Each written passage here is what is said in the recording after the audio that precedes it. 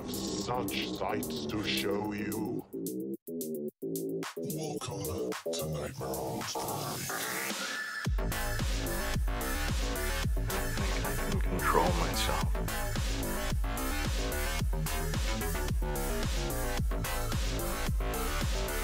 It's got a death curse.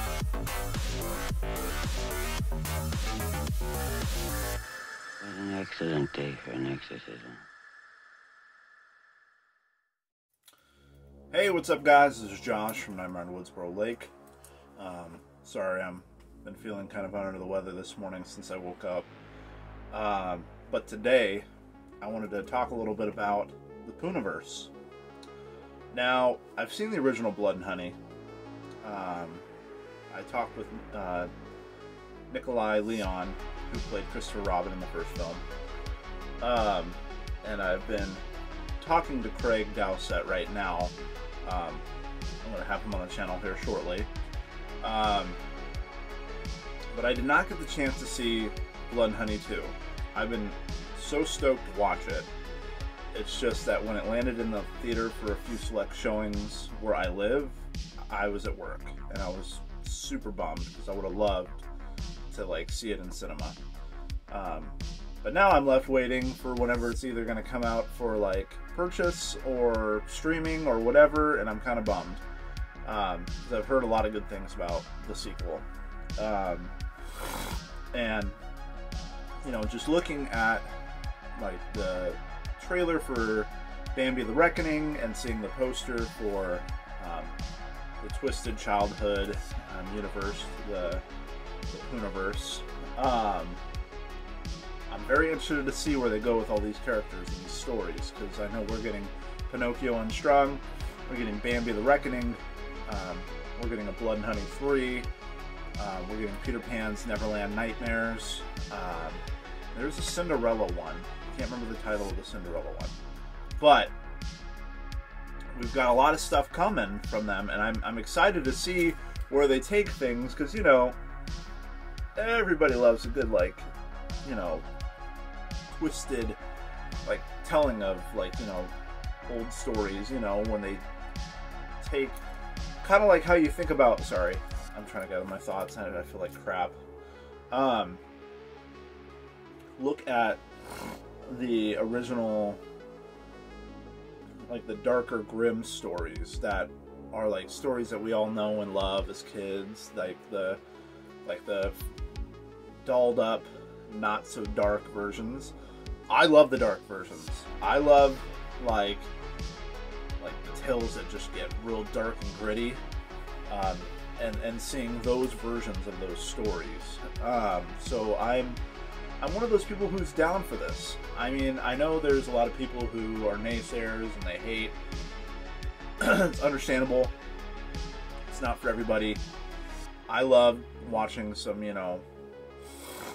not so serious horror movies too, ones that poke fun at certain properties or characters. I'm into that. It's fun. I love to see where people's imagination runs wild. So I'm totally up for the Poohniverse. I'm, like I said, anxiously waiting the chance to finally watch Blood and Honey 2. We just don't know. I think they said, somebody mentioned the summer maybe, which is not too far away, thank God. I mean, I'd love to see it before that, but I'll take what I can get. But yeah, the first Blood and Honey, it knew what it was. It wasn't trying, I mean, it had some dark tones and some very serious moments to it, and, but it knew what it was. It knew it wasn't I can't even really compare it to, because look how schlocky Friday the 13th and, Nightmare on Elm Street can be, and, a lot of these films, I guess compared to maybe your more serious, darker films oh man, why am I drawing blanks this morning? Guys, what are we doing? What are we doing?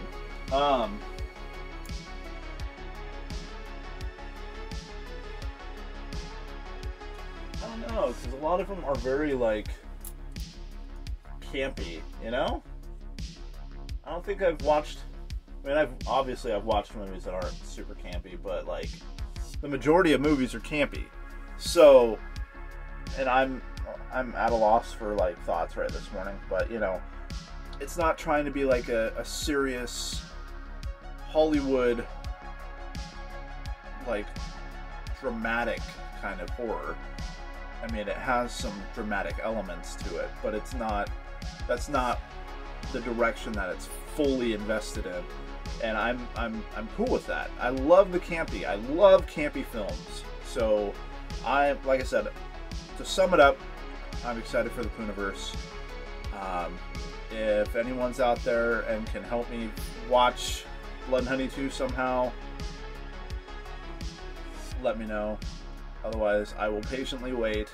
I mean, obviously I don't want to, like, have stolen or, like, somebody videotaping the film. Like, I don't know. I guess at that point I might as well just wait for them to release it. Because I'm not into, like, illegal stuff like that.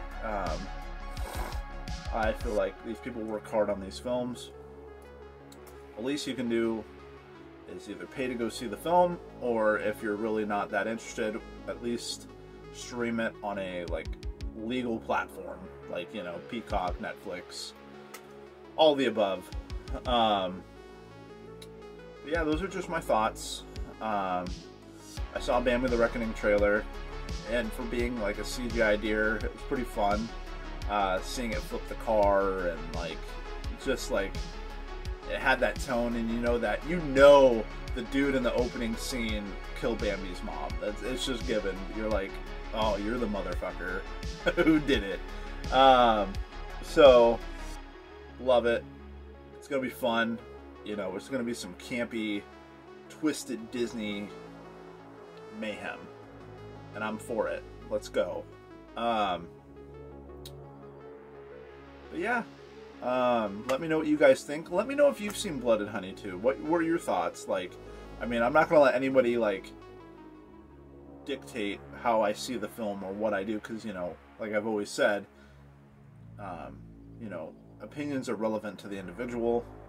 You know, you might like something that I hate, I might hate or I might like something that you hate, vice versa, all around, or, like, you know, opinions differ, and I'm not going to hate you for your opinion.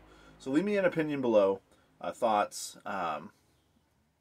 No spoilers, please. I'm waiting for Blood and Honey 2 with bated breath here, because I want to, like, experience it to its fullness.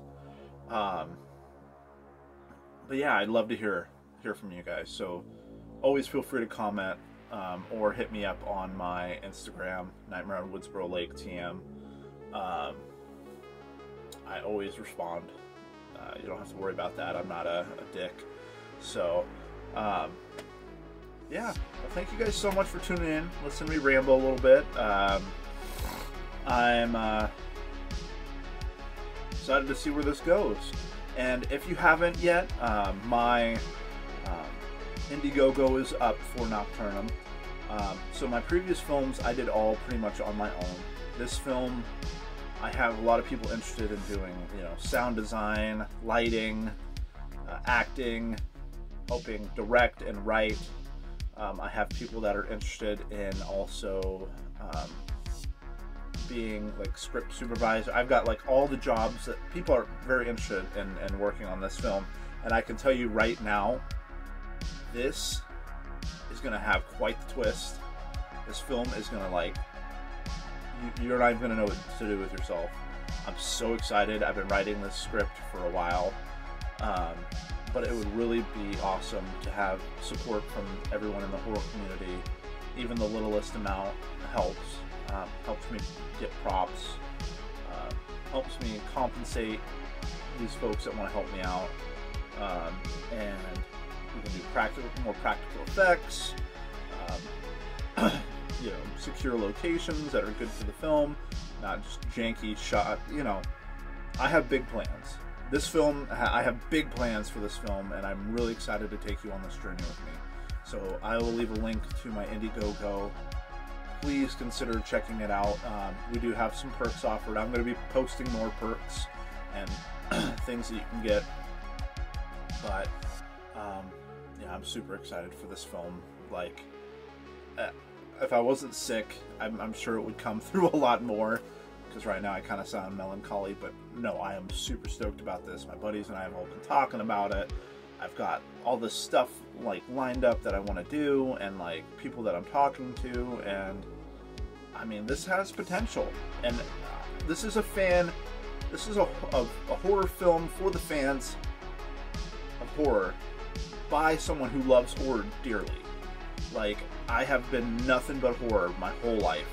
I mean, aside from being like when I was 6 or 7, like I was afraid of the horror section. Like, but once my aunt showed me my first horror movie, it took off from there. It went from being like this fear to like curiosity to just full-blown love for the genre and the subgenre. So please and thank you. And if you like my content, whether that's my reviews, my reactions — I haven't done a reaction in a while — my reviews, my skits, my original films, anything like that, or the interviews that I have up on here. I've got so many more of those lined up too. Some exciting guests coming on. Please consider liking, commenting, and subscribing to the channel. It would mean the world to me. And as always, keep killing it out there, my friends, and just remember, don't get caught. Don't let the ghosts and the ghouls disturb you. I'll see you soon.